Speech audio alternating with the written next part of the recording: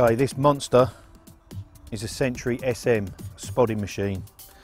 Now, this is a seriously powerful application rod. It's 4-pound test curve. You're going to need sort of 4 ounces of weight to get this thing even moving and get it compressing and get it rocking. It will handle spods up to 8 ounces, so it is a very, very powerful rod. The idea behind rods like this is that if you're using a rod, a long distance rod, if you're using an FMA or if you're using an SP or something in the distance range, and you're going to fish at those sort of ranges, it's no good fishing at those sort of ranges if you can't get any bait out of that range. So the idea with this being as powerful a rod as it is that you can get bait out at the same range that you plan on fishing at. As we've touched on already, the autoclave process is going to really help to reduce the test curve decay, and probably the spod rod.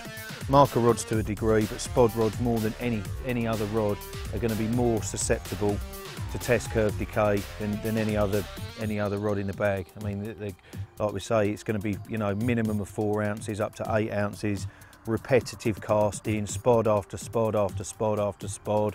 You know, most guys will put lots of 20 spods over each rod. So for every one cast that you make with one of your fishing rods, you're just going to make sort of a dozen to 20 casts with this one with probably twice as much weight.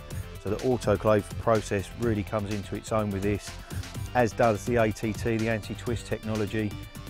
I can't think of a rod that needs to be more accurate than the spod rod. You're going to, once your rods are accurate and they're clipped up and they're on the spot, you need the bait.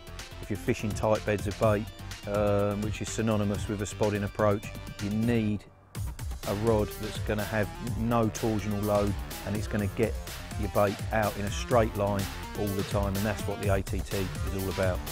The build on the spodding machine is very simple. It's a rod that's designed to do a job. The butt section, again, very thick, very powerful.